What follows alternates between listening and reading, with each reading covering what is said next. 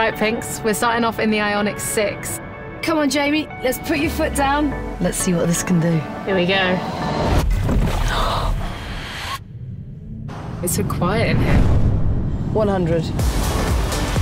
It's not a sports car, but it's a lot more powerful than I expected. It's lively. That's wow! It's Wow! And the braking. Ooh. The car feels incredible.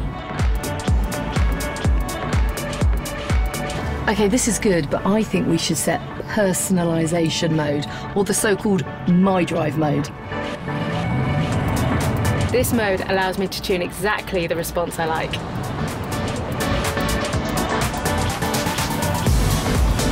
Now, we can also choose rear drive and all-wheel drive. You get less power with rear drive because you don't benefit from the front electric motor. On winding roads, rear-wheel drive, which sports cars and race cars typically have, can be a lot more fun.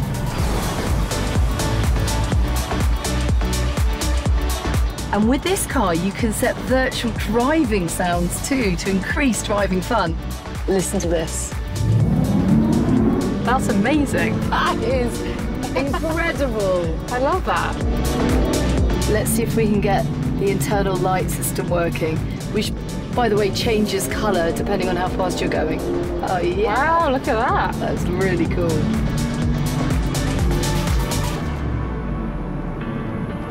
Right, let's do this. Come on. Okay, that was so much fun.